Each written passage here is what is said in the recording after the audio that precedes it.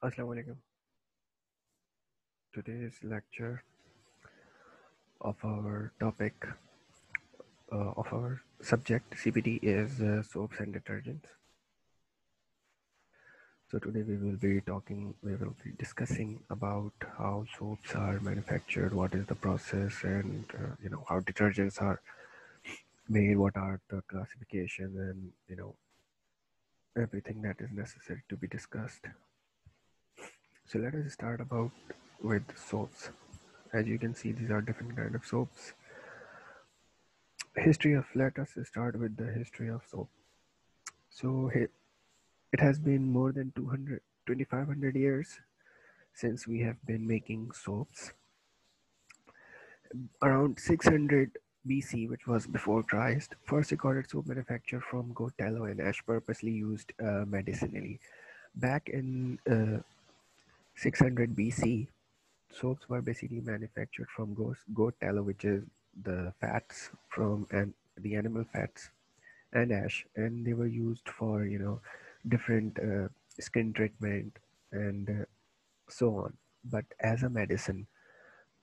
In 2nd century AD, we started using for cleaning purposes. Like after in 2nd century Anno Domini, the soaps were started to be used as a cleaner. Around in 19th century, soaps were commonly used in the Western world. Like just in the 19th century, the soaps were made very common. Before that, they were used, but not that extensively. Description and importance. Soaps and detergents are surfactants as the main ingredients. Basically, they have surfactants, okay, which are used as a main ingredient. They remove dirt from the surfaces made from fat and caustic soda. As we will discuss later on how they are made specifically, but in order to generalize, you can say that they are made from fat and caustic soda. Used as a cleaner as well as perfume. You have different kind of soaps. You have some soaps that are used primarily for cleaning purposes. Then you have different beauty soaps and so on with fragrances.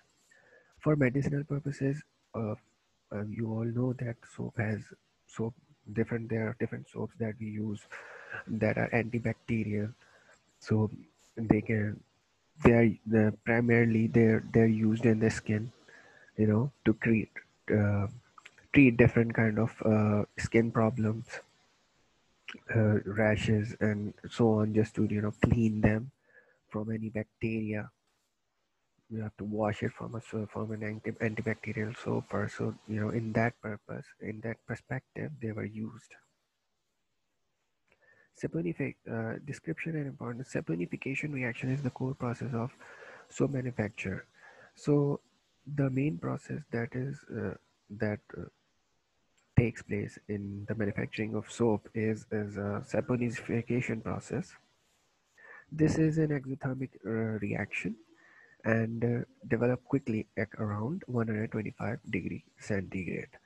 So we have a triglyceride, which is tallow. We have a caustic, which is NaOH, and it is making glycerin and soap. This is a saponification process, a simplified form, where we are getting glycerin and soap as our product. Raw materials. So let us discuss what are the raw materials that we will be using in the manufacturing of soap.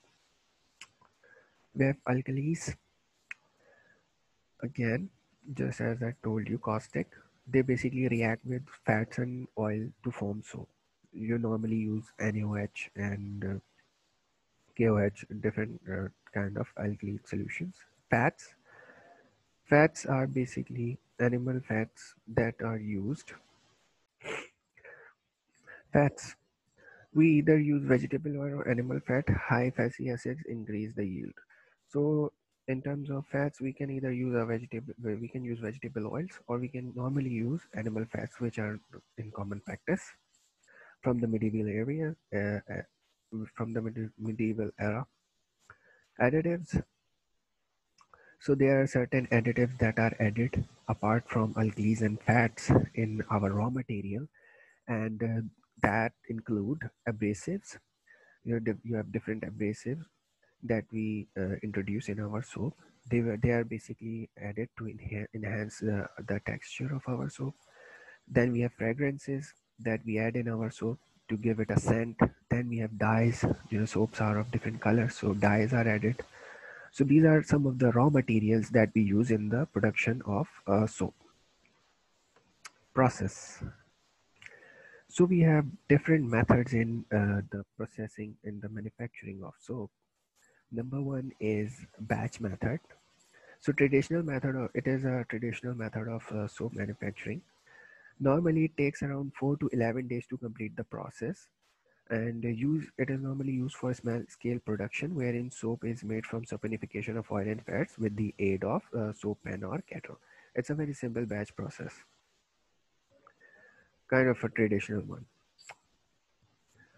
Now, it involves the following steps.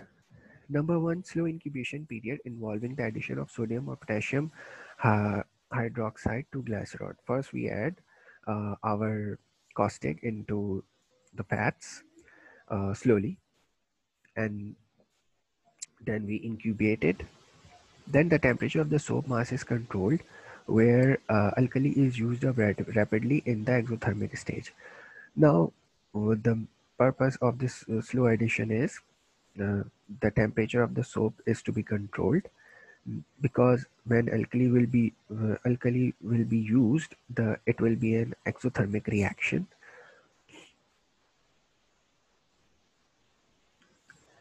Gradual completion stage. Then we have gradual completion stage. So this is an overview of a batch process. So what we have is, first of all, we mix fats and alkali. Fats and alkali are basically, it's a kettle to provide heat. The mass thickens and produce soaps and glycerin. So the reaction happens, and soap and glycerin is made. Then we basically add salt. Now why do we add salt? So that the layer can separate out. The soap and glycerin are treated with salt, causing the soap to rise to the top. So soap अब यहाँ पे हमारे पास we get as an upper layer, and the lower layer is that of glycerin, because I think because of the difference in densities. Then we have a pitching process, where we basically, the soap is boiled again with water. We provide heat, and the mass separates into neat soap and Niger. Basically, we basically boil the soap. So soap and water is collected at top, which has 70% soap, 30% water. And at the bottom, we have impurities, which are called Niger. Continuous method. Now, continuous method is more flexible, higher speed, and more economical. 6 hours of manufacturing time is enough. We normally give that. Oils and fats are added to sodium hydroxide in the presence of steam and mixed inside a hydrolyzer. So it is pretty much self-explanatory that you have 6 hours of manufacturing time, you have oil fats that are added, and we have an hydrolyzer. So this is a flowchart of continuous manufacturing of soap. So the saponification process. So we have at the start, then we have a splitting stage where natural fats are added. Then we have a bubbling stage, and before that we add caustic, leftovers soap from the previous manufacturing batch. Then we have milling. Then we have soap noodles, mixing, cooling, finishing, stamping, wrapping, final packaging, and the end. Uh, of, After cooling finishing, we have a trimming stage also. So this is a flow chart of a continuous process of soap manufacturing. It's a very important chart. You must remember it. Splitting. So what happens in splitting? The first step is the continuous process. Splits natural fats into fatty acids and glycerine. So it is a continuous process, and basically it just splits the fats into fatty acid and glycerine, utilizes the vertical stainless there column with diameter of the barrel called a hydrolyzer. So we have the stainless steel column, and the diameter is equal to that of a barrel, and it's called an hydrolyzer. Then we have fatty acids that are distilled for purification. Then we have bubbling. Here, glycerine and fatty acids are mixed together, including caustic soda. Saponification occurs in this process. In order to facilitate the chemical reaction, steam bubbles are introduced. Process in a bubble, it is normally processed in a bubble kettle, and leftover soap at the bottom are reused. Then we have milling. Liquid soap is sprayed over a big mantle roll and solidify. Blades cutted to soap ribbons. Then we have steel rollers called mills, mix and compression soap ribbons. Then we cut it to a more denser ribbons. Blade cut. We have blades that cut it into a more denser ribbons. So these are some of the equipment that are used. Okay, just an overview of how the uh, devices actually look. Soap noodles. So we use soap. So the soap ribbon falls and are more pushed to an extruder known as the soap plate. So we have a soap plate. Shapes. The purpose of this soap plate is basically it shapes soaps into noodles and collect it into vents. Soap noodles are then dumped into a mixer. हम उनको mixer में dump कर देते हैं. So these are some of the uh, images of soap noodles that are produced. Now we have the mixing stage where we add where additives are mixed with the soap noodles.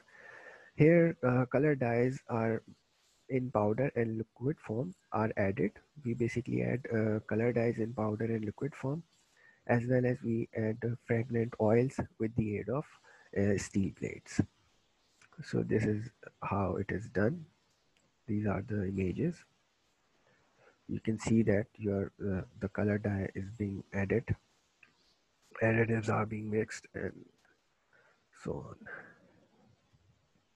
Another noodle plate is used to facilitate further mixing or material. So we have two noodle plates, and the other one is there to facilitate further mixing. Then we have cooling and finishing stage. The soap may be poured into molds, allowed to harden into large slab. It may also be cooled in a special freezer. Special freezer में हम उसको cool भी कर सकते हैं. The slab is cut into smaller pieces of bar size. हम उसको small bar size के pieces में काट लें, which are then stamped and wrapped. The entire process is continuous. एक पूरा continuous process होता है from splitting to finishing. Can be accomplished in several hours.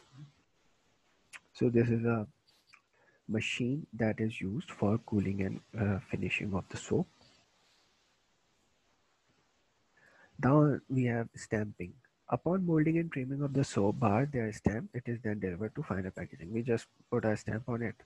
These are some of the pics from the processes where stamping is being done. Then wrapping and final staging. We have plastic sheets that are used to cover soap bar here. Heat is then applied to seal the wrap. They are moved and put to boxes for delivery. So this is wrapping machines that are used.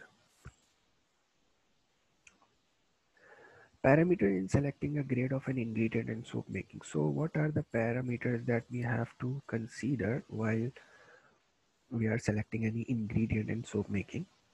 Number 1, cleansing. Number 2, conditioning.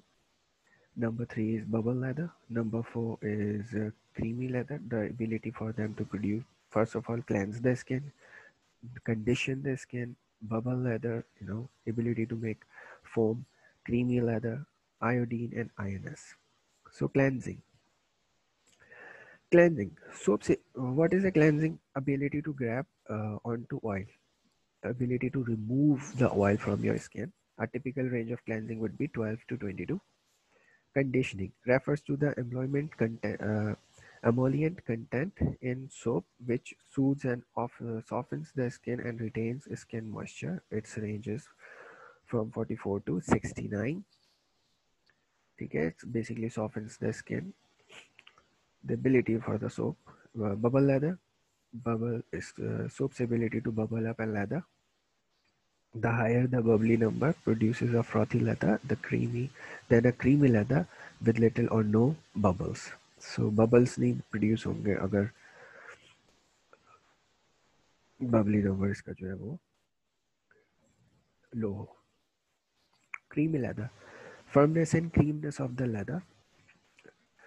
Lauric mistric or ricnoleric acids produce soap with creamy lather. There are different chemicals that are used to form to make a soap more cream leathery. Iodine. So lower iodine number indicates harder soap bars with less conditioning quality. So why iodine is important? Through using if a soap is hard, it has low iodine number, which means uh, the soap will not be able to make leather. A hard soap, no matter how much you will use, it will not make it will not form bubbles. ठीक है?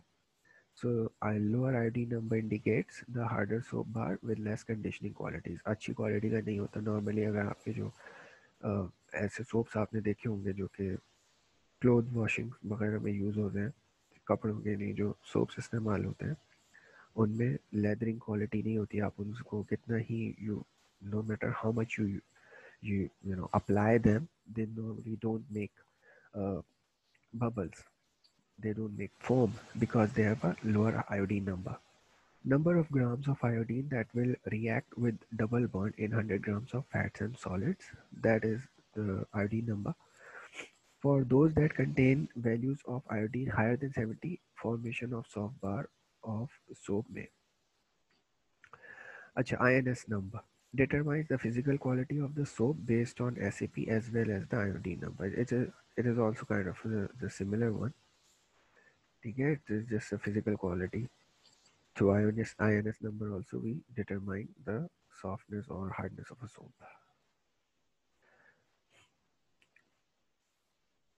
Both soaps and detergents. Now the next topic in soap and detergents is the detergent.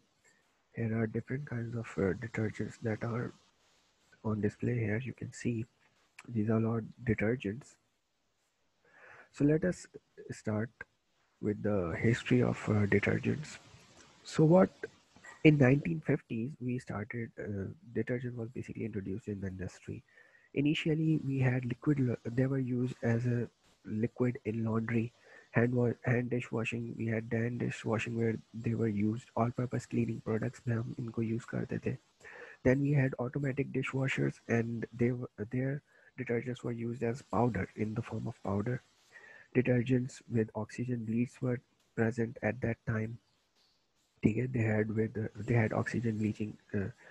They would bleach with oxygen, and they were used normally as fabric softeners also, which basically it was the ring cycle that was added in the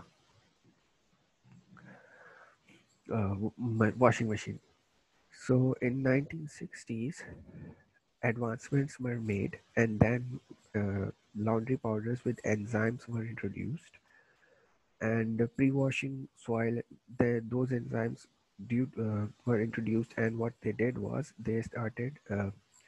we started pre-washing soil and stain removers. So we would pre-wash the cloth, and it will remove any soil or stain because of the enzymes that were included in our detergents. So enzyme pre-soaking was also invented at that time in 1960s, where we would pre-soak a cloth before it is being washed. Then in 1970s we have fabric softeners. Okay, we were introduced, and sheets and wash cycle was added in our washing machines, and multifunctional products like detergents with fabric softeners were introduced. Like they were uh, so detergent will not only be serving one purpose, but it will be having multiple purposes. Liquid hand soaps were introduced in 1970s. Before that we would have bar soaps. In 1980, automatic dishwashing liquids were introduced before we had powders. But in 80s, we started using dishwater liquids, detergents for cooler water washing, and concentrated laundry powders were introduced. And in 1990s, we had ultra super concentrated powder and liquid detergents. We had automatic dishwasher gels. We had ultra fabric softeners, laundry and cleaning product refills. So the raw material that is used in detergent making are, we have sodium tripolyphosphate, which is normally used as water. The function is to soften the water. It also serves as a pH buffer to reduce the alkalinity. We need soft water. For that purpose it is used. Then we have sodium sulfate, which is a bulking and free flowing agent. It just helps in these two properties. Then we have soap noodles that are used in detergent making. They basically cause rapid foam collapse during raining. Then we have zeolite, again used as a water softener. Then we have sodium carboxymethyl cellulose. It increases the negative charge on cellulose fiber, causing them to repel dirt particles. They are positive charge, they repel dirt particles, hence removing any sort of dirt. Then we have linear alkyl benzene sulfonic acid. It is a surfactant. Basically, again, a surface active agent. What is a surfactant? Surfactant is basically a surface active agent that removes the dirt stains. Caustic soda solution. Caustic soda solution is used to neutralize the LAS. The linear alkyl benzene sulfuric acid that we have used. And then we have coconut diethanol amide or fatty alcohol ethoxylate. It basically is a non-ionic detergent and foam former. Then we have fluorescence, ठीक है, and it basically absorbs UV light and emits blue light. Then we have water. It dissolves various content, help causing them to mix better. Then we have soda ash, which keeps the pH at 9 to 9.5, ensuring optimum detergent function. Again, we use bleach for that. Sodium perborate is used. It basically bleaches stain without damaging color, fast dyes. It breaks down to high temperature to release H2O2. Then we have bleach activator, which is X tetraacetyl ethylene diamide. It basically catalyzes an NaBO3 breakdown at low temperatures. We have enzymes, alkaline protease breakdown to protein in the alkaline condition created by soda ash, helping to remove stains. So enzymes are basically used for that purpose. Then we have color and perfumes together to make our product more aesthetically pleasing. So now this is an important chart to remember. It is the manufacturing process of a detergent. So what we have is basically we have sulfur melting tanks. Okay. And from that sulfur is passed into a burner where it is burned. Dry air is introduced. Now that mixture SO2 is converted into SO3, and then we have a cooler. It cools SO3. Then it enters the reactor. In the reactor, we introduce alkylate or fatty alcohol. Here we have an exhaust. The reaction takes place. Then first of all it's a mixture. Then this is a mixing process. Then we have a reaction where sulfonation and neutralization process takes place. Then we have caustic soda is introduced into the resultant mixture. Then we introduce different builder cellulose. ठीक है, there then caustic soda हम यहाँ से introduce कर देते हैं. उसके बाद it moves to slurry mixing. ये हमारे पास slurry टाइप का बन जाता है. It basically, then we have a slurry mixing process. Then we have an homogenizer. It homogenizes it. Then we have a filter. Then we have a spray tower where it is sprayed. Okay. Then after spraying, we have from here we collect the mixture over here where we have dry mixing, and here we introduce our perborate and enzymes. They are introduced here. This is our dosing system. And after that we have dry mixing. We introduce perfume here, essence, different anything that we have to add in our dyes and anything, and whatever has to be added in detergent, and then they are extracted out for filling. So this is a continuous process of a making of detergent. So we have four processes. We have a blending process, we have agglomeration process, we have slurry method, we have liquid detergents. ये अपन गलत है. 33 process पहले हम discuss करते हैं. Blending process, also known as a tumbler process or the dry mixing process, usually by small time companies. It is not normally used on large scale. The ingredients are needed are loaded either in a tumbling we have a blender or a ribbon blender to facilitate in a efficient blending of components. The mixture is carried out into a conveyor belt. It is transported and dropped into boxes or cartons for delivery to wholesalers. It's a simple process. Then we have agglomeration process. It is a continuous process which is usually applied by large scale detergent manufacturers. Now what happens in agglomeration? We have agglomerator. The dry ingredient needed in the detergent making are first fed. Dry ingredients are then blended while allowing the liquid ingredients to be sprayed on the dry mix using the nozzles fitted into agglomerator wall. Then we have a dry belt that collects the output of agglomerator device where material becomes friable. Then we have pulverization of these material, uh, and sizing and screening. Then we have slurry method where water is added to dissolve ingredients and form slurry.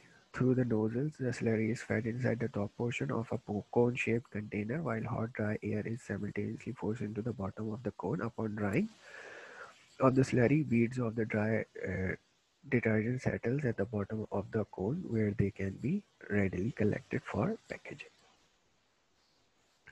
Mixing all the ingredients as well as water and various chemicals known as solubilizers. Solubilizers allows the detergent and water to blend eventually. So this is the use. Now packaging. They can be packed into carton, bottle, pouches, bags.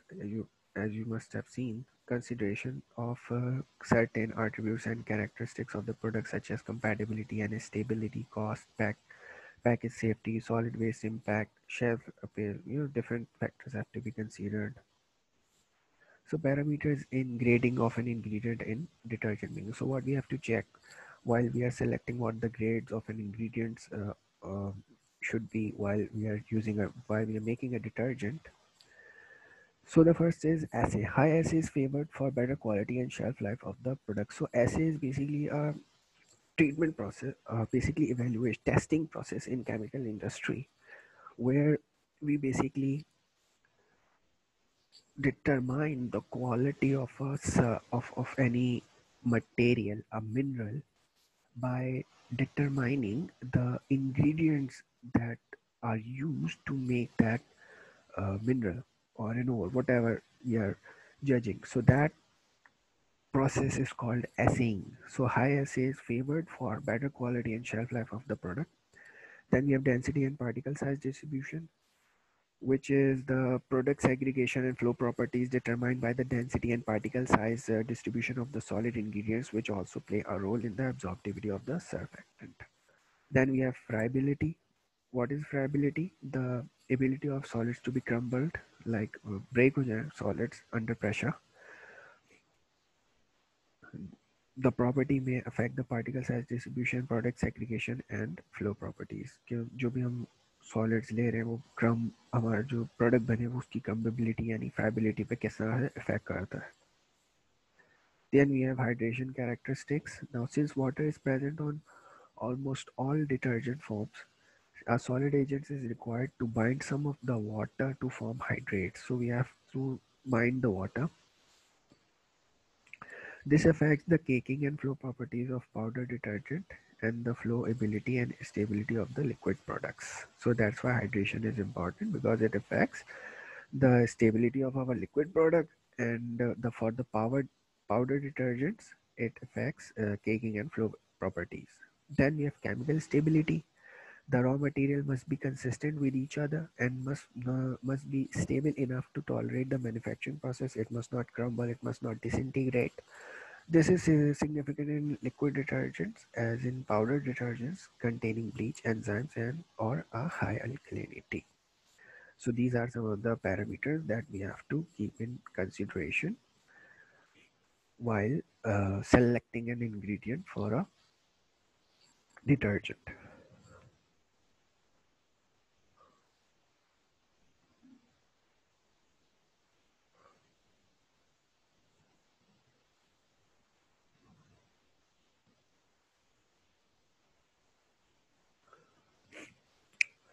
So this is it for our lecture on soaps and detergents. Uh, I hope you understood all the concepts that are told here regarding this soap and detergent industry. We will meet in the next lecture. Thank you.